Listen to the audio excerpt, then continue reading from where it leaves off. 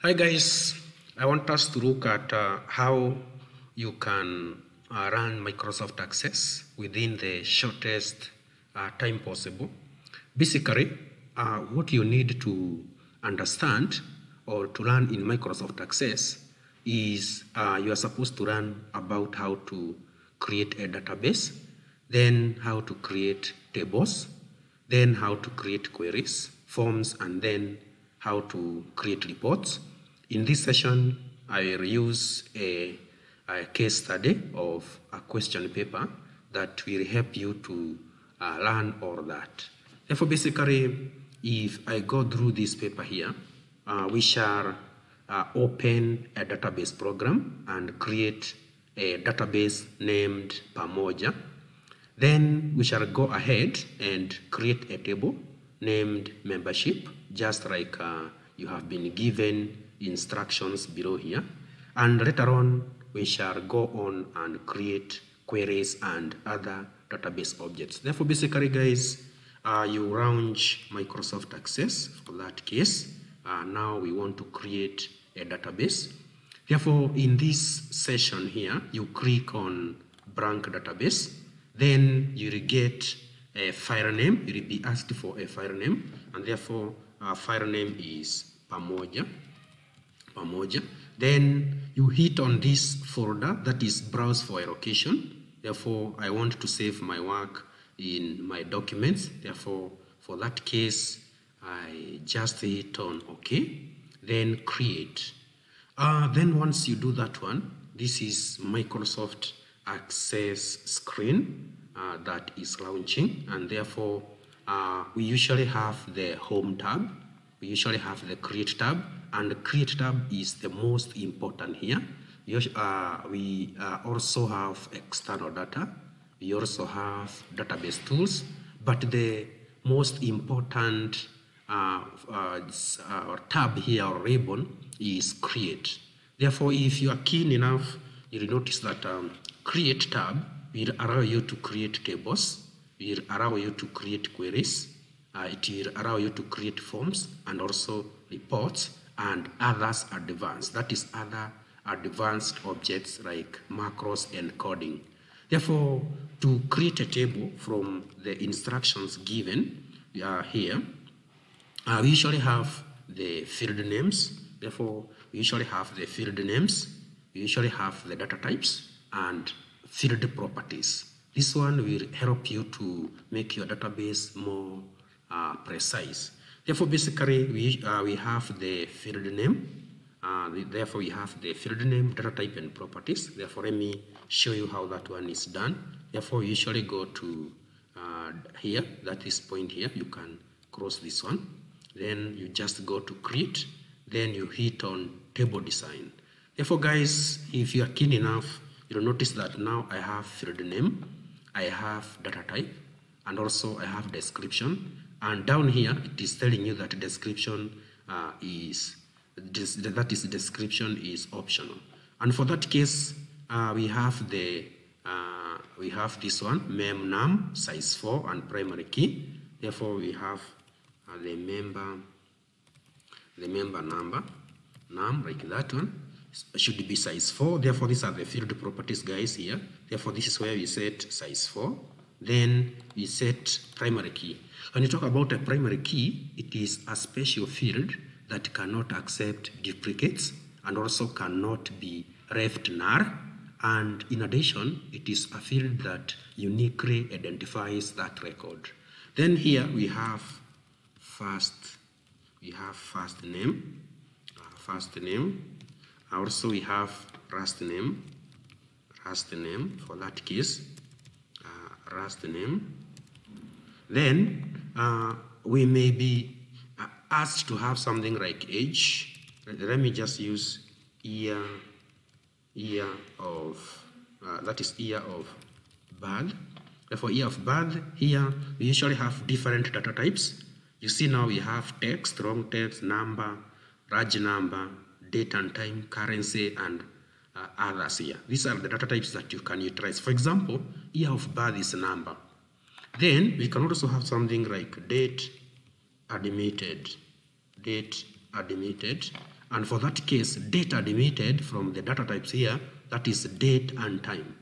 Also, you can have something else like fees paid. You know fees paid is money, therefore you choose that one as currency. Also, I may wish to insert a field here, that is serial number, that will have number 1, 2, 3 following each other. Therefore, I can have serial number. Serial number. Serial number, for that case, I want numbers incrementing 1, 2, 3, 4 that way. For that case, for such field, you choose auto number. Therefore, for this case, I have 1, 2, 3, 4. You see now it is an automatic number. Then from there, we may also have something like whether this guy is absent, that is present or absent, present or absent. For that case, this one is either yes or no. In programming, it will refer it as Boolean. Therefore, I set yes or no. I may also have to capture the photo of this guy. For photo and signatures, you use attachment for that case. On the other hand, I may wish to calculate the age of this guy given the year of birth already. Therefore, for instance, if I want to calculate the age here, I can just go to this field called calculated field. Then on the expression builder here, I just come to this point and type, we are in the year 2022. Therefore, 2022 minus the field. The field is year of birth. Therefore, I can just confirm here, it is year of birth. Then you enclose it in square bracket. Then you just click on OK. For that case, guys, you can see now this is calculated field. And for that case, whereby the system will take 2022 minus the year that I will key in here.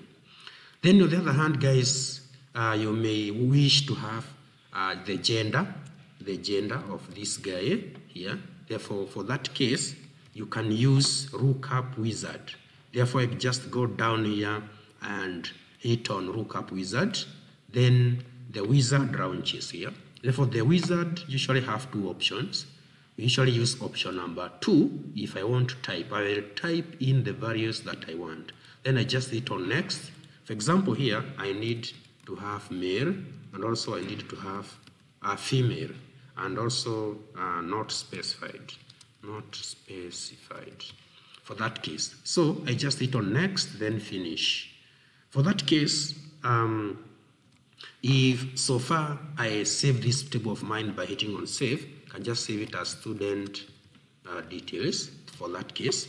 So the next thing is to cross this table, right click, cross all, then I double click. So you see now I can be in a position to fill that is names here. Like for example, this is Dan Moses. Sorry, this is number. We have number. Remember we restricted this field. Therefore I can have 120 there. Then first name Dan. Then we can have Moses. Then year of birth 2000. Then date admitted, guys, 7th. Then fees paid, we can have that one. Then we have at present. I tick that one. Then we first of all skip the photo. I will show you how that one is captured. Then for the gender, guys, you see now the lookup wizard, I can be in a position to type male. Then we proceed. You see now this serial number that we set auto number gives number 1. Then we can go to the next guy. The next guy is Janet James, born 1999. Then today's date there. Then this one has paid $850. She's present. Then the age is automatically calculated for you by the system. This is female. So guys, so far you can be in a position to see how data types are applied. Then on the other hand, we might wish to have something like registration fee, registration registration fees, whereby registration fees must be a value between 1,000 and 10,000. So somebody is not supposed to pay more than or less than 1,000. So for that case, you just go to currency. Then down here, we have validation rule. This is the field properties. So I just go to the validation rule and type greater or equal to 5,000, for example, and less or equal to 10,000. So this means that the expression here limits somebody from entering a value less than 5,000 and a value greater than that one. Therefore, in the case that one is violated or you go against it, you will get the following error message. That is the error message. You can see here you have been getting the explanation. This field gives the error message. Therefore, you can just say check the value and retry that way. So if I go back to, if I save this one, I go back to my table here. If I try to enter a registration fee that is 5,000, the system is comfortable. But when I enter something like 4,000, then you see I get an error message, check the value and retry. So I'm supposed to escape and give a value that is in the range. So guys, you can see the importance of this. On the other hand, if we go back to the year of birth here, we want this system to capture guys who are born in the year 2000, that is in the year 1998 and above. So it should be greater or equal to 1998. In case you get another message, check the year of birth. Check the year of birth. So guys, this is how you utilize the field properties. On the other hand, I may wish this field here, instead of registration fee, it writes reg fee. Therefore, that one is done in the caption. Caption, this is the label that will be displayed on the table or form. So for example, this one should be reg fee. You see now here it is registration fee, but I have assigned reg fee. So if I save that one and then go to my table, you'll notice that registration fee, where is registration fee? Registration fee will be reg fee. There we go. You see now it will read as reg fee here. Reg fee, not registration fee. So you can change these titles in the label using the field properties. Also, I need the year of birth here to be automatically inserted as 1998. So you click on the field, go to this section here called the default value. Therefore, you just go to this value, then type 1998. That is the value that is automatically entered for new items. You see now the explanation is here. So guys, if I run it here, you'll notice that 1998 is automatically assigned for all new records. So guys, after doing that, we can proceed to creating forms. Therefore, there are many ways of creating form, but we can just use wizard for beginners. Therefore, you just go to create, then you go to form wizard, then you choose the fields you want captured. For example, I need everything. So I hit on that button, sends everything to the right-hand side. If I hit this one, everything is taken back. But if I just need a few fields, like for example, I need that one, I need the first name, last name, year of birth, then I also need the photo. That way, I don't need the rest. So guys, I just click on next. Then here, I choose the layout. I need to choose columnar. Columnar means it will be in column format. Tabular means it will be in table format. So I just need to do that. Then here, you type the name of the form. Therefore, this is student capture. Then you hit on finish. Wizard will automatically populate for you the form. Therefore, guys, from this point, you can opt to right click, then go to design view in case you want to do some modification. Like for example, I need to brighten this one. So I just go to format. I hit on black color, then borrowed. then right aligned.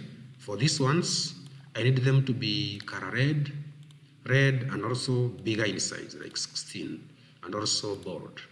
And can also change the font style for that case, you see. Then I can also change the color for this one. Right click, go to fill back color. I can choose the color for that session. Can also right click, make that one black, but the text white. So I can just do that. Then can also increase the size of this by going to this session here, then click on that, then center. I save my work, home, view. Guys, if now I need to capture the photo, I can just double click here. Remember, I used attachment data type, then add, then I can just go to where my images are, pictures, then I can be in a position to take this gentleman here as my Moses, you see. Then here, there are navigation records, I go to next. This is Janet James, double click, add, then this is Janet James, this beautiful lady here, like that. So guys, and then I can also try to add some buttons here instead of using this here. Therefore, right click, go to design view.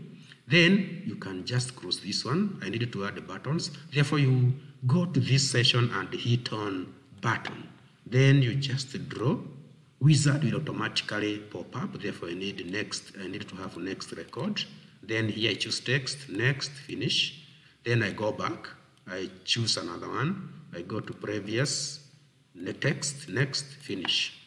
That way. I also need to have cross button. So I just go to form operations, cross form, next, text, that way.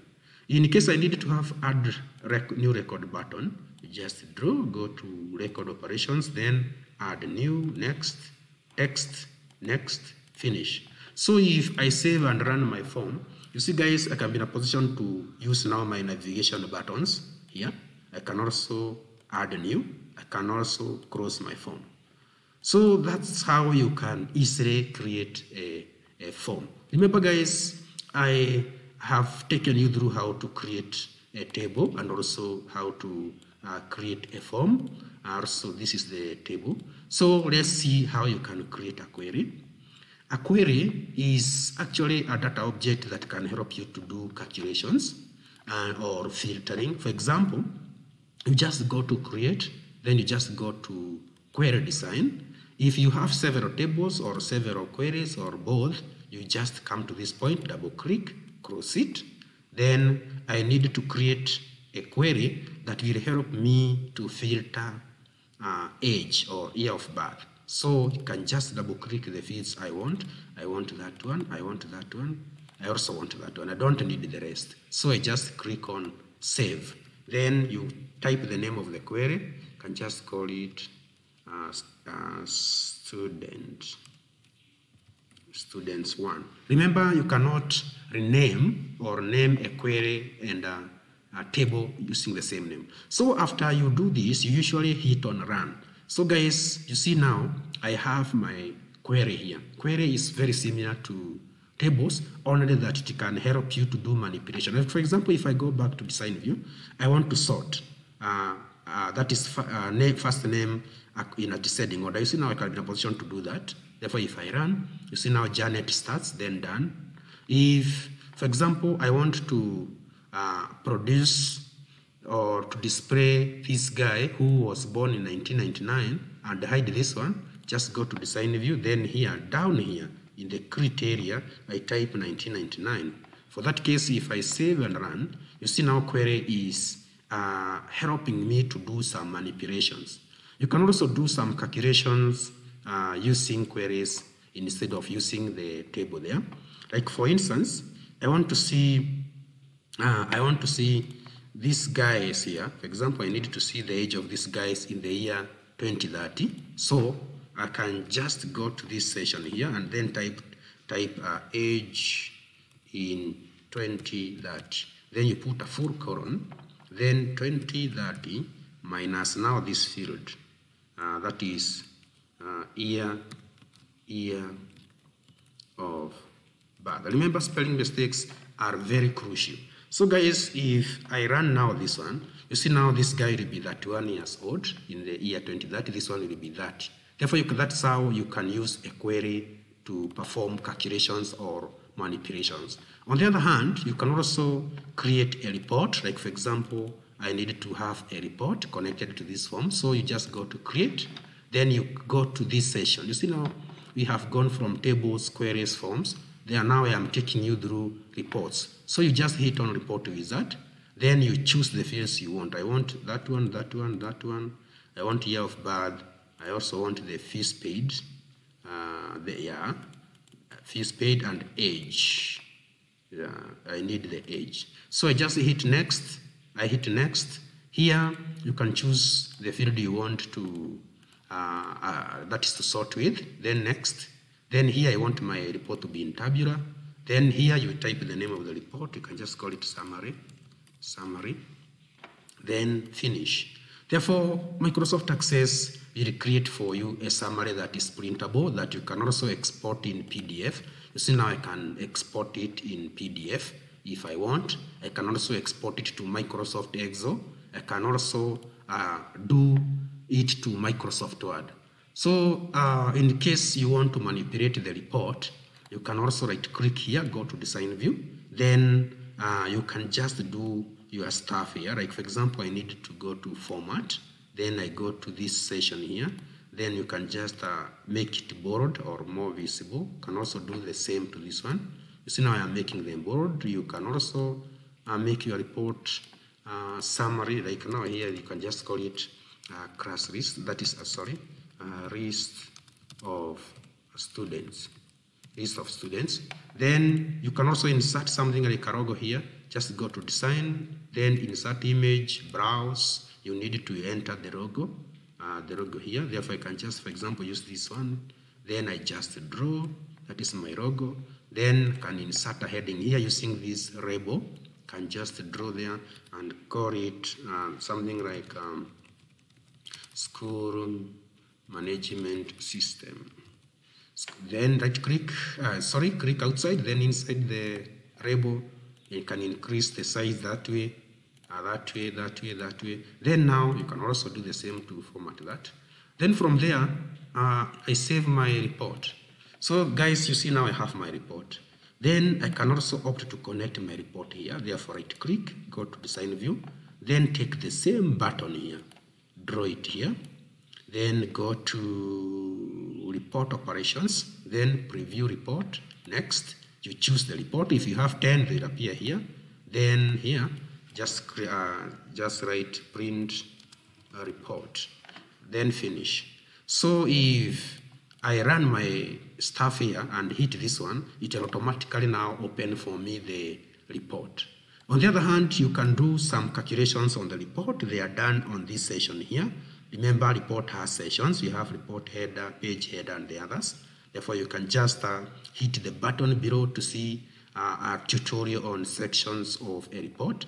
But calculations are done on the report footer using a text box. A text box usually have AB. So I hit on the text box. I want to calculate the average, or that is the sum of these ages here, or sum of the, that is the total fees paid, that is the best. So what I need to do is to click on this one, type equal sign, a formula starts with an equal sign. Then I open the bracket, then type the spellings of this field. The correct spelling. This is fees paid. That way. Then this one here, can just bring it closer. That way. This is the total fees paid. Then you can make it more vivid by going to this session, format. Then you hit on this one. Also put something like size 14. Then save it. From there, you can be in a position to see that total fees paid, guys, is 1410. And therefore, guys, that is just a crash lesson on how you can run Microsoft Access. For advanced tutorials on how to use Microsoft Access, kindly peruse or just